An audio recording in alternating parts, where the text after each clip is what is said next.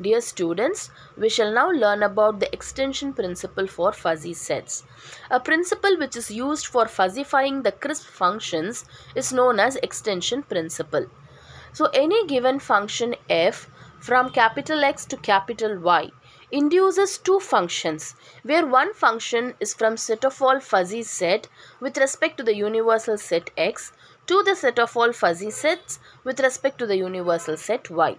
And f inverse will be the set of all fuzzy sets with respect to the universal set Y to the set of all fuzzy sets with respect to the universal set X, which are defined by f of a of y is equal to supremum of a of x, where x such that y is equal to f of x for all a element of the set of all fuzzy sets with respect to the universal set X.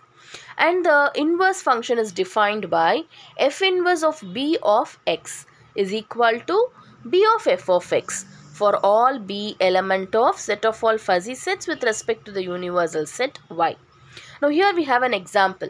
For example, we take the universal set capital X to be a, b, c and capital Y to be 1, 2.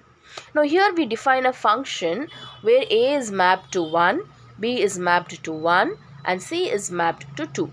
And how will the inverse function be? F inverse will be 1 to a and then 1 to b and c to 2 to c. Now if we generally observe in terms of crisp functions, this will lose its property of being a function because we know that one element cannot be mapped to two elements. But while extending it as a fuzzy set, let's see how the mapping we induce is. Now here we know that the null set will be mapped to the null set. Now here we are going to see the extension of the function f. Now a is mapped to 1, b is mapped to 1 and c is mapped to 2. So how are we going to write this?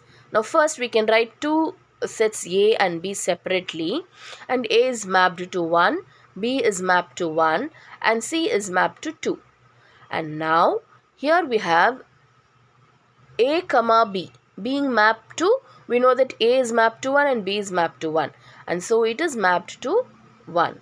And b and c and a and c are mapped to 1, 2 because we know that a and b are mapped to 1 and b and c, c is mapped to 2.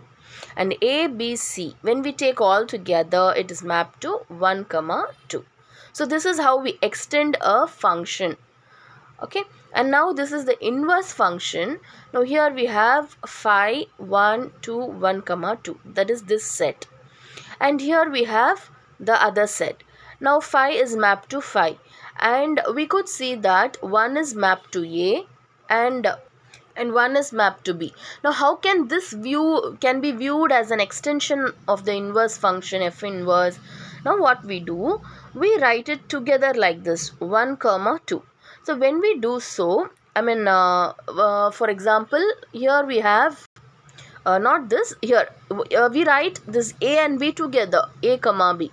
So in that case we can easily map 1 to a comma b.